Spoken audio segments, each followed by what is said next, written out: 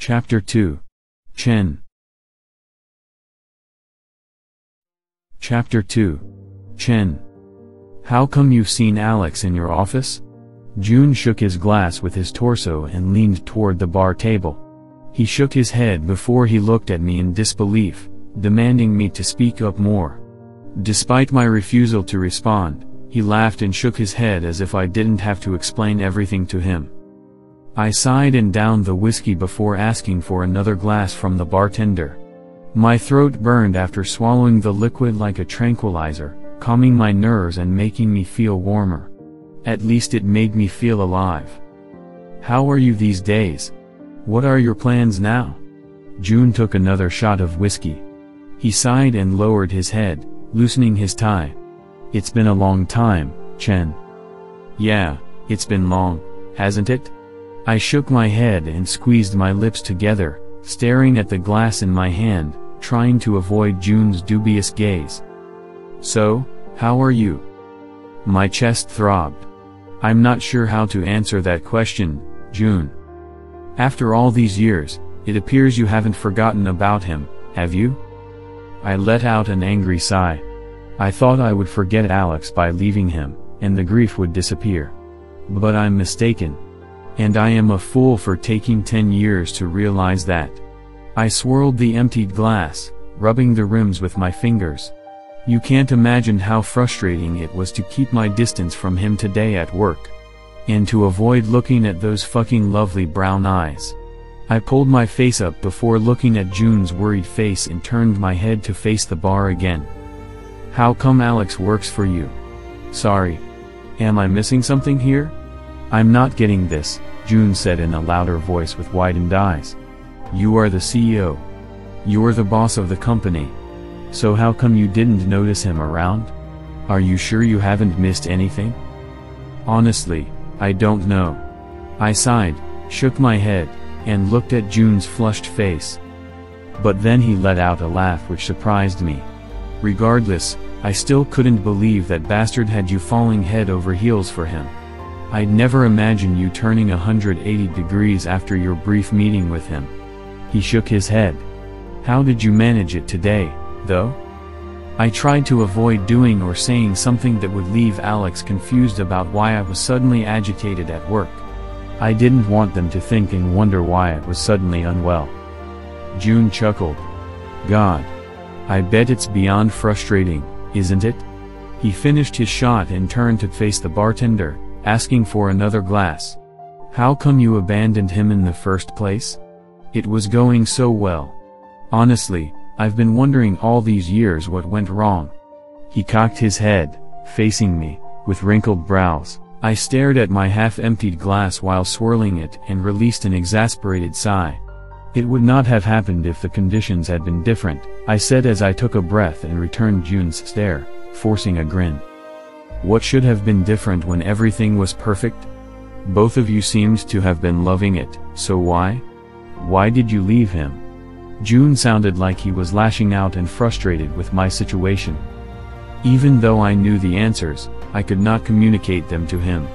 I swallowed and decided not to respond. That caused him to sigh in frustration again. He leaned back against the counter with his elbow propped up on top while draping his arm in my direction. Hey, what if you had a chance to spend time with Alex in private for one last time? I chuckled, dismissing June's question. Here you go again, June, you don't seem to change this habit, do you?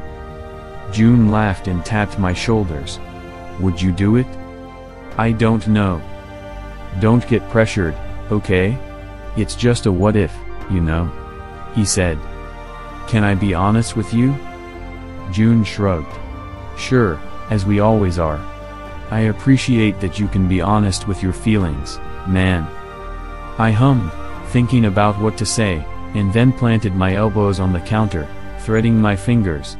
I want him, June. If we have a chance to spend a few more moments in private, I'd love to, as if it weren't the final time we'd see each other, I said and looked at June. Fuck that, Chen. Why? You'll never know what comes in life until it comes. So, please don't say it's the last time. Better don't outsmart the universe's plan for you. I scoffed. When I got home, I went upstairs to my bedroom. I spread my arms and legs wide as I lay in bed, staring at the ceiling. Since I saw Alex for the first time in a decade, I couldn't stop thinking about him. My hand pressed against my chest while I pondered. Nonetheless, my feelings for Alex don't matter anymore. And it was my fault. Why was he there? I am the CEO. So, I must know every operation in the company. It couldn't be that I missed something. I grabbed my phone and checked every file, note, and document I stored in the cloud. However, there wasn't anything that mentioned Alex's name, was it? Damn it, Mr. Armin. How could it be him? I hissed. Who else could I blame when he's in charge of knowing every shit I will do and will have to do?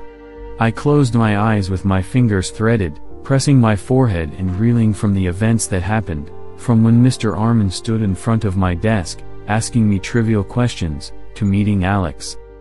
But he never mentioned meeting Alex Yoon on the agenda. Then, suddenly, I felt a punch in my gut, and tears began to build around my bloodshot eyes. I found myself staring at the old photos of Alex and me with my hand draped around his neck. It was that moment when I felt the tears crawl down my eyes and dampen my cheeks. However, I wasn't sure if it was out of remorse or because I missed that bastard after 10 years apart. Although it was supposedly a wacky group photo, it brought me to tears whenever I looked at them. Those good old times we had, it's sad to say that these moments will only remain a memory, I whispered, in tears, as flashes of the past rushed through my head. Chen? When I heard his voice calling my name, I got a choking sensation, and my eyes grew bloodshot when I looked at him and gazed into his enormous brown eyes. His deep, husky voice caused my heart to race when I kept staring at him. Despite this, Alex maintained eye contact. It got worse.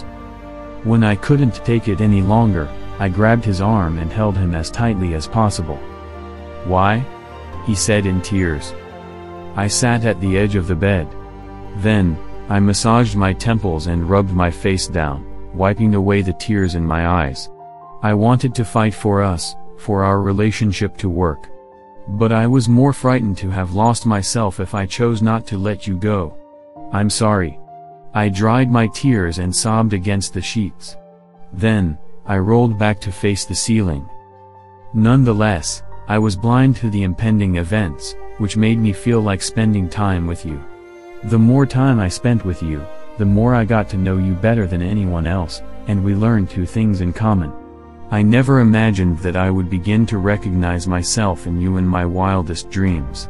Since then, I haven't been able to take my gaze away from you, and I didn't realize I was falling for you.